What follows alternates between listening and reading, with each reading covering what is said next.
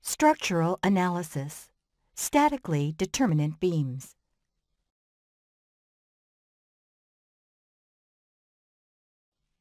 In this lecture, we are going to answer two questions. What is a statically determinate beam, and how to analyze it?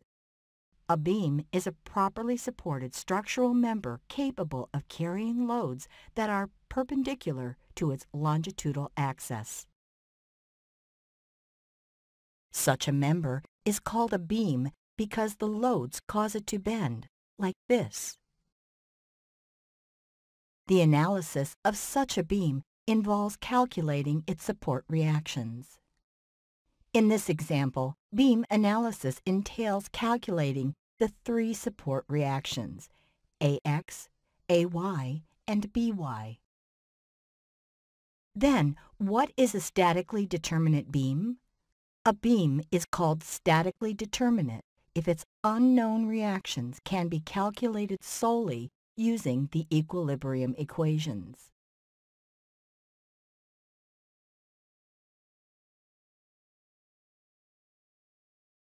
Now, how do we analyze such a beam?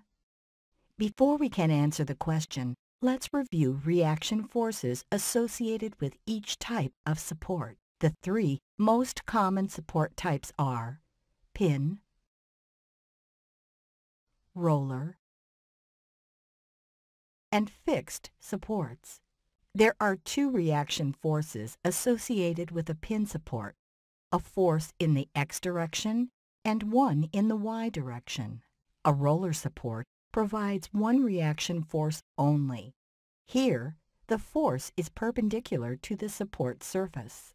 A fixed support has three reactions: a force in the x direction, a force in the y direction, and a bending moment about the z-axis. To clarify, let's look at two examples. Suppose our beam has a pin support and a roller support. Here, there are three reaction forces, two forces associated with the pin support, and one force associated with the roller support. In this example, the beam is fixed at one end, but free at the other end. Therefore, there are three reactions involved here: a force in the x direction, a force in the y direction, and a bending moment.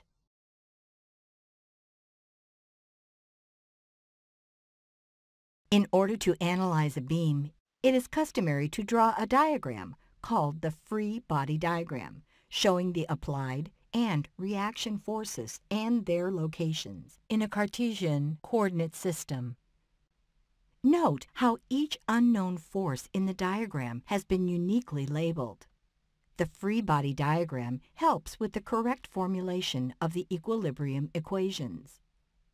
To determine the support reactions, that is, to analyze the beam, we use three equations.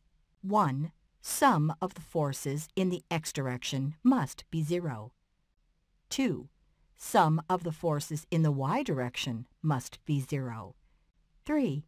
Sum of the moments about the z-axis at, say, point A must be 0. The first equation in the expanded form gives us AX equals 0.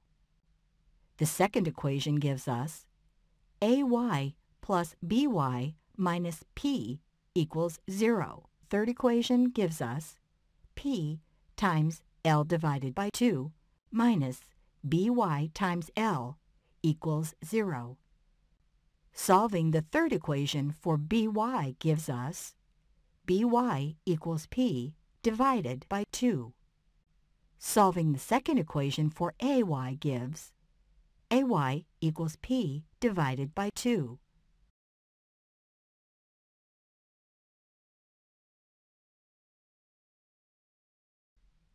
Before we end this session, let's look at two more examples. Here, we have a cantilever beam subjected to a uniformly distributed load. Let's analyze the beam. First, we draw the free body diagram for the beam.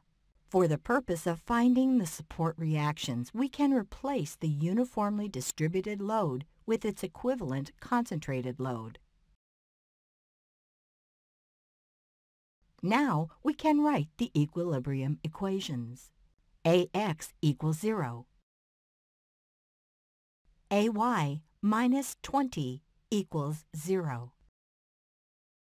MA minus 20 times 5 equals 0.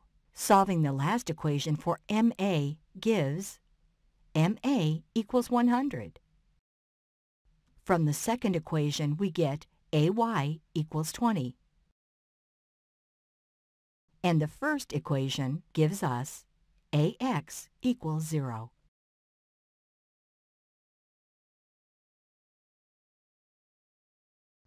The second example is a beam with a pin support at the left end, a roller support at the right end, and another roller support at the middle of the beam. The beam is subjected to two concentrated loads. To analyze the beam, we start by drawing its free body diagram. Note that the diagram shows 4 unknown forces, 2 support reactions for the pin support, and 1 reaction for each of the roller supports. Here, the equilibrium equations are AX equals 0, AY plus BY plus CY minus 2 times P equals 0.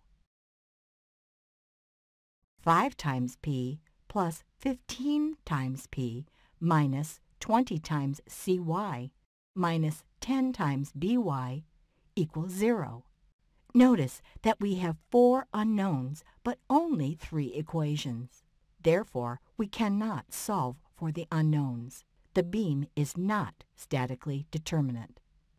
We will discuss techniques for analyzing statically indeterminate beams later in the course.